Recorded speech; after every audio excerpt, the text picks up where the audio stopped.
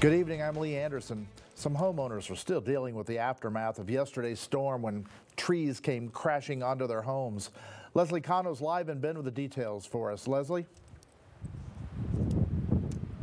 Yes, Lee, I'm here in Benham Road, where as you can see, tree removal services have been called to help remove that downed tree from that home.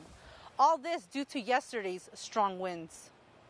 The powerful windstorm that swept through Bend Sunday caused some major damage. My husband was in the kitchen making dinner and he heard a creak and then a very large crash. He said it sounded like a giant earthquake. Sarah Lauderdale, who lives along Quay Court in Bend, says her husband and two of her children were home when their backyard tree toppled over, piercing through their roof. Over the 4.5 years of owning this house, we many times have watched this tree sway a little and got a little concerned on windy days. The tree landed between their house and the fence. You can see the roots are just massive.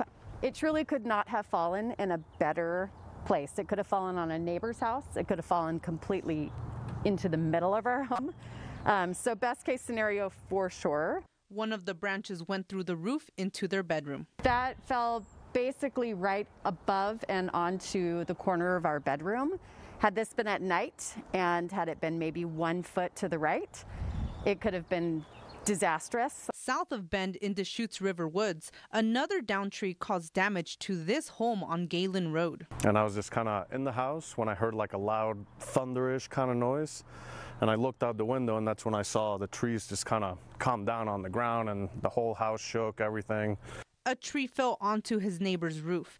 Daniel Serrani said the community stepped in to help out in any way that they could. We just kind of helped clean up enough so that they could patch up like the holes on the roof. Lauderdale said the tree that fell onto the side of her house will start getting removed Tuesday.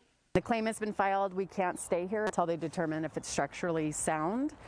So we will be having to stay at a hotel at least for the next few days, and who knows how much longer. The tree removal company says they might not finish removing that tree by tonight. We'll keep you updated on the situation. In Bend, Leslie Cano, News Channel 21.